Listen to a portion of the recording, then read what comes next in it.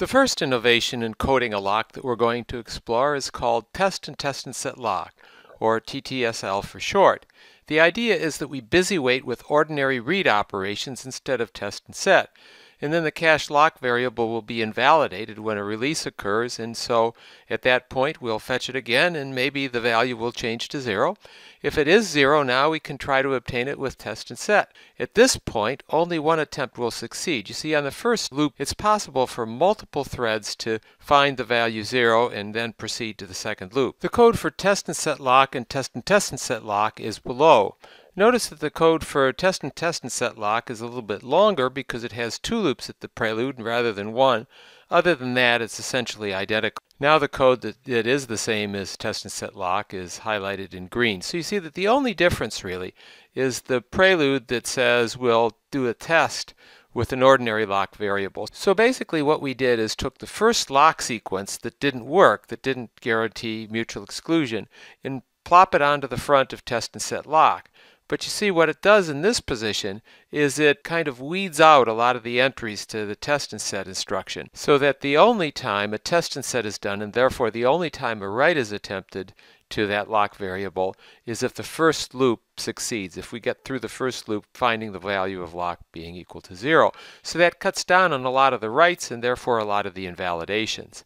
Notice that the lock method now contains 2 loops. What would happen if we removed the second loop? In other words, if we just took this loop out right there and then left in whatever else there was.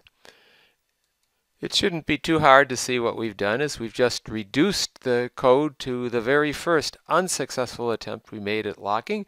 2 threads could load lockvar at the same time and both find it 0 and enter the critical section.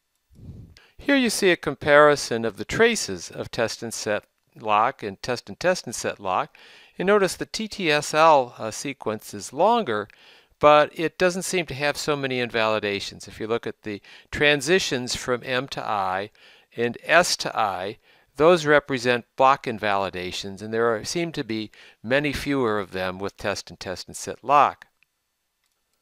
So now what I'd like you to do for the first quiz is to count the number of bus reads, bus read X's, bus upgrades, and invalidations in test and set lock.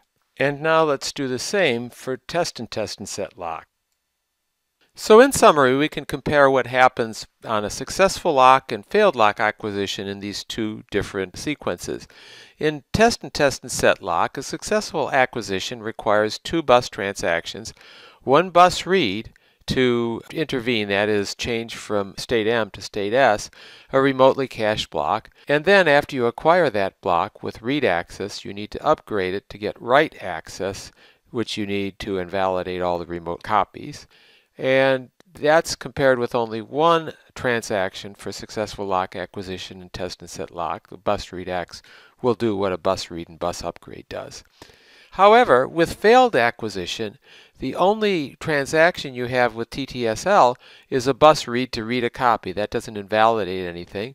After you read the copy, you just loop until the lock becomes free, and then you try test and set. That probably will succeed, but it might not, in which case you got to come back and do it again. However, with test and set lock, each time you look to see whether the lock is free, you're causing a bus read X. So that really ramps up the bus read X's and causes lots of invalidations and slows down the code.